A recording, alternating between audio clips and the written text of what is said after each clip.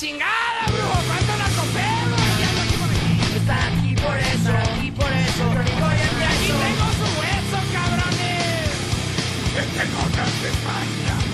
¡Vamos a sacar!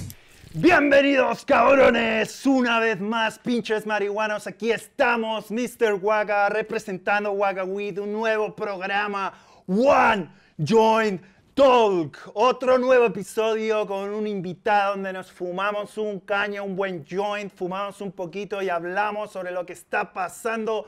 Esta vez tenemos un invitado especialísimo, una leyenda de la música extrema, más de 30 años encima del escenario, más de 30 años fumando marihuana. Con todos ustedes, un titán de lo extremo, el señor Danny Lilker. Woo! What's up, Danny? How you doing? Okay, man. How are you doing, man? Everything good, just ready to light the joint and start talking with you. So this is called One Joint Talk. So let's start lighting our weapons. Okay, so today I have a pipe. So it's gonna be a one pipe talk. Let's do it, Danny. Okay.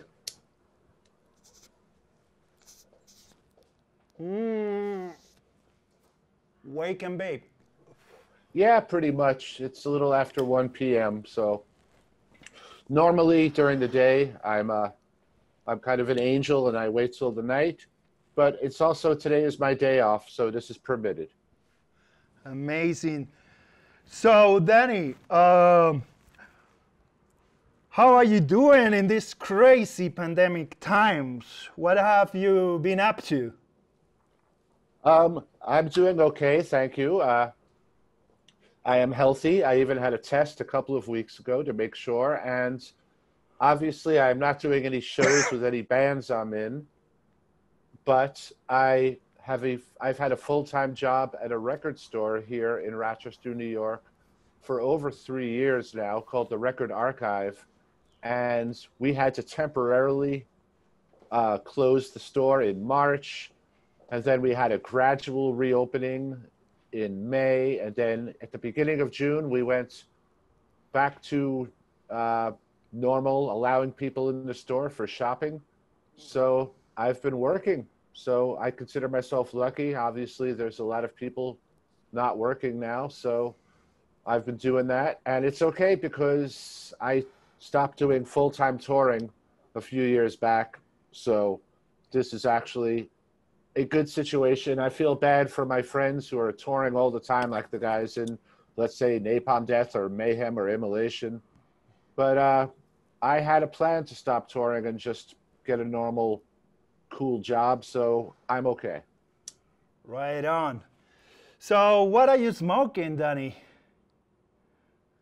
Well, I got this from a friend of mine, and I cannot tell you if it is indica or sativa. I am not an expert on this stuff.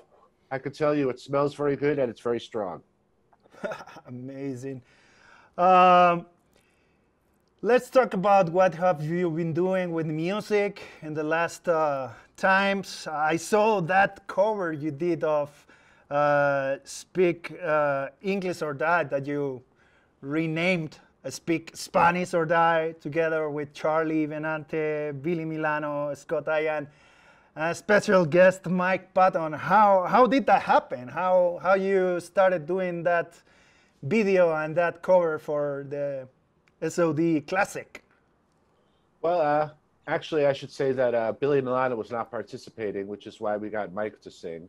Okay. So, but it's just a one vocalist. Well, that was after some other videos that we had done, when all this quarantine stuff started happening. Charlie Benante had already been doing quarantine videos, actually with some people from down there in Chile who are helping him with the production. Yeah, so the director, right, is from Chile. See, so after they were doing that, there was the idea, let's do some SOD songs, but Billy was not so interested at the time, so we said, okay, we'll do the March of the SOD, which has no lyrics, and then we did Chromatic Death, which has a very small amount of lyrics, just 2 words, actually, which are the title, so that was easy. And then the idea came to get some other vocalists involved with some other songs. So we actually did a couple of Discharge covers with Randy from Lamb of God singing. Amazing. And then we did Scott had been playing with Mr. Bungle, so he already had a relationship, playing live shows with Mr. Bungle earlier this year. So they had been playing Speak English or Die live with Mr. Bungle. So this was a natural choice when we were going to do another SOD song, since Mike had already sang it. And due to his half Chilean heritage, he decided to change it to Speak Spanish or Die. And we thought that was fine, because of course you have to realize the original lyrics were just a provocation, and nobody in the bands were actually, you know, racists or whatever. So it was pretty cool that he did his own creative thing with that. Amazing. Let's talk back about marijuana, and especially about your first experiences with weed. What do you remember of that first joint or that first time you smoked? Well, I was very young, and I was actually introduced to it by my sister.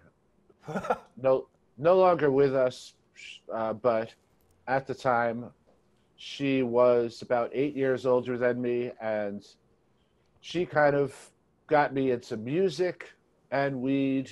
She got me into playing music, because if you look in my biography, which I know not everybody has read, you'll see that she wanted a piano in the house when we were young, and then she never played it, so I started playing it. Same with guitar.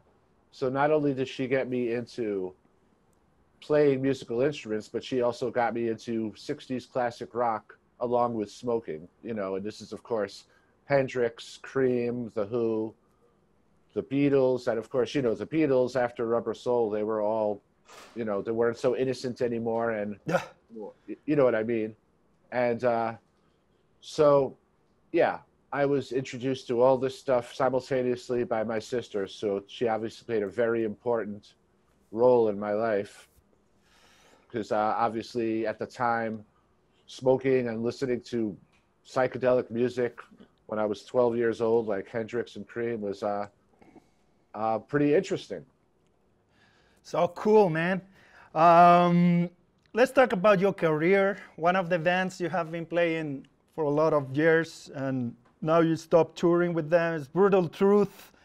That actually we shared the last European tour together. What are your memories from that last tour?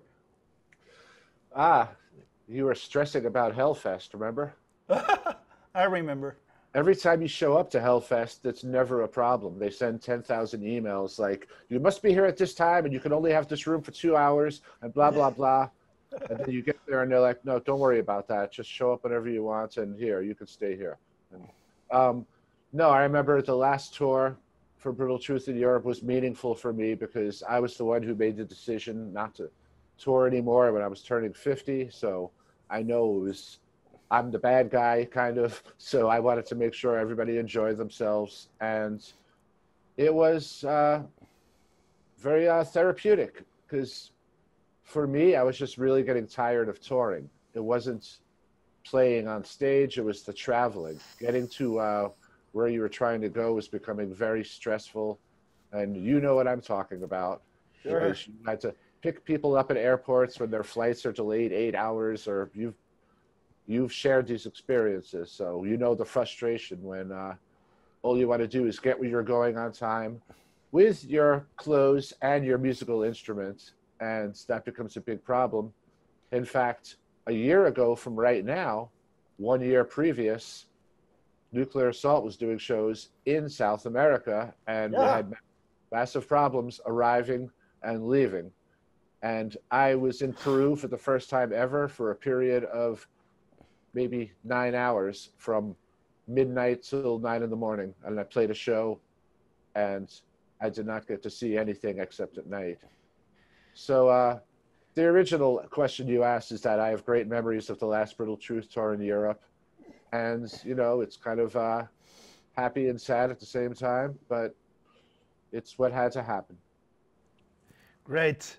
Most people think that when you're on tour, everything is super cool, but most of the time you are in a van, in a bus, and it's a bit a pain in the ass, but those 45, 60 minutes on stage are worth it. So thank you for your commitment with the extreme metal community and all what you have been doing since you started playing guitar and bass, drums, whatever. So let's get back to marijuana. A lot of states in the US are starting to legalize marijuana. Everything is getting more normal, more accepted.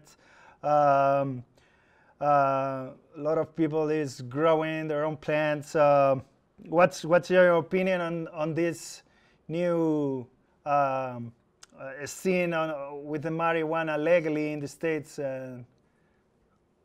Well, as you know, we have 50 states. So the way it's working now is that there is no unifying federal law on legalization. It is up to the states to make their own decisions. So yes, there's been a lot of states that have gone for the full-on recreational, meaning you do not have to have a medical condition or a card. And the state that is bordering us, Massachusetts, to our east, currently has this policy.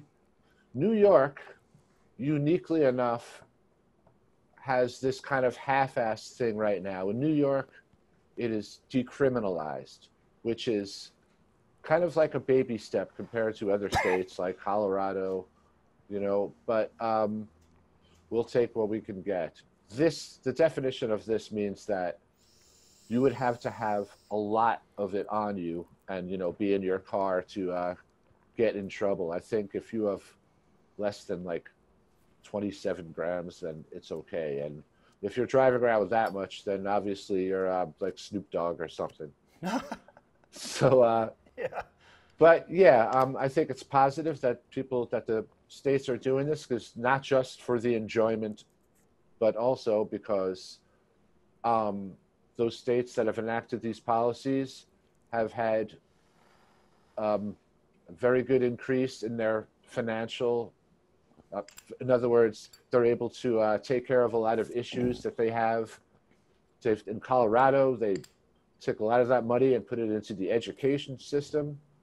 So it's also become a good, profitable venture for states that, have ridiculous expenses they have to take care of. So there's that whole side to it too, not just woohoo, Interesting. Yeah, all the tax money from the weed and everything. Yeah. Yes. Everything is interesting about it. Talking about your musical career, as you mentioned before, another band you have been playing is Nuclear Assault, and it's crazy that now in this crazy political, social, health times we are living, that the lyrics of Nuclear Assault are still so relevant, right? Yeah. Sometimes it's almost sad to say things like that, but it is true that when you write a song in 1987 and it still makes sense. I mean, some songs should make sense just because the lyrics are cool, but direct specific stuff, about the dangers of nuclear war, it's different than it was back in the 80s, of course. You had Ronald Reagan then. Right now you have Donald Trump, hopefully not much longer, but I'm not here to talk politics. But no, when you're writing lyrics about environmental mayhem and, just using your brain, thinking for yourself, not just being a robot, and all that stuff still is very relevant now. And I guess in a way it always should be. Yeah, man. Some years ago, you released the book, your biography, Perpetual Conversion, 30 Years and Counting in the Life of Metal Veteran Danny Lilker, together with Dave Hoover. How was the experience of working on this book, and how was the reaction about it? Well, definitely doing the whole book was something, although I'd been on many records and played in many bands, this was a whole different thing. And Dave, the author, he really gets the credit for doing all the work. I just answered all his questions. And the way it worked is he just would fly out from Chicago to Rochester for a week, some weekends, and just do these mega long interviews where he would just try to ask me about all these experiences. Then he would reach out to other people that were involved, and that could be anybody from my mom to Fenriz. So my book's the only one to have my mom and Fenriz in it. And also, amazing. We went through all my laminates from tours and posters and tour books, and just attempted to take it chronologically, you know, from when I was a child up to when we stopped doing all that stuff in, like, I think 2012 or 13 is when we had the cutoff point. And let's start the book or else this will go on forever. And yeah, put it all together. Took a little while to find a publisher that was dedicated to releasing it, but we did.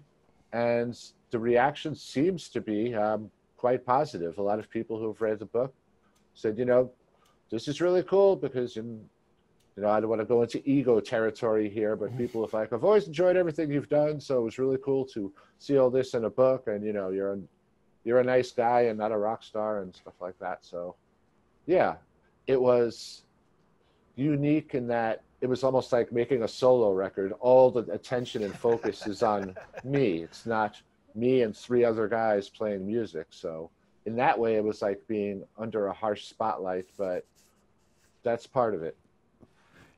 Yeah. So, Danny, my joint is almost gone.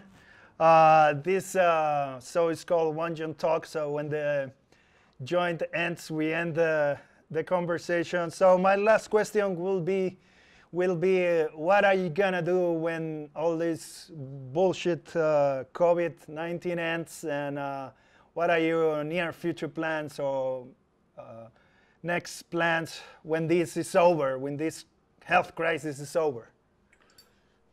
Well, the first thing that's going to happen when all this is over is that Nuclear Assault is going to play our show here in Rochester that was canceled because it was fucking April 18th. Okay. And we were selling a lot of tickets for it at the record store I work at. You know, okay. Some guy comes in with a Punch and Sten shirt and go, hey, dude, can I get a ticket to your show? And of course, as everybody in the world knows, by mid-March, 1 month before this show was supposed to occur, this is when the shit hit the fan. Yeah. So all shows were canceled. I spoke with the venue guy. And so one thing that's going to happen when all this is over is that a bunch of shows that were canceled or postponed are going to happen again. So that's going to be almost funny in a hectic way, that everyone's going to be, okay, can we play? No, you have to wait till next week. You know, all these other bands. On a personal level, I am going to enjoy going to go on vacation with my wife and get to travel outside the country. We live 2 hours from the Canadian border, and we can't even go into there. And I understand why they're doing that, because the Canadians have been a lot smarter and safer dealing with all this stuff. You know, they don't have a president who says you can drink detergents or something.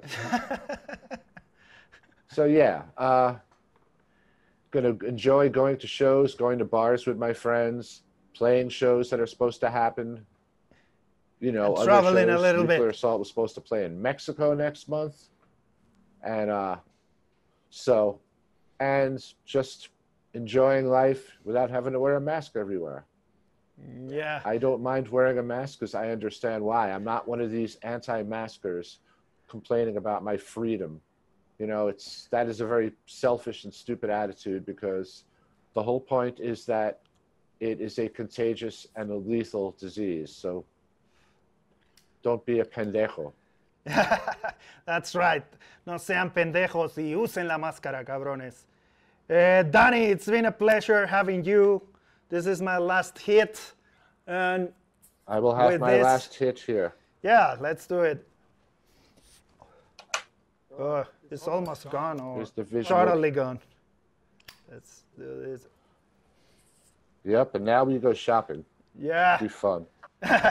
So, Danny, thank you very much. Okay, it's you're been an welcome. honor. This has been One John Talk, cabrones.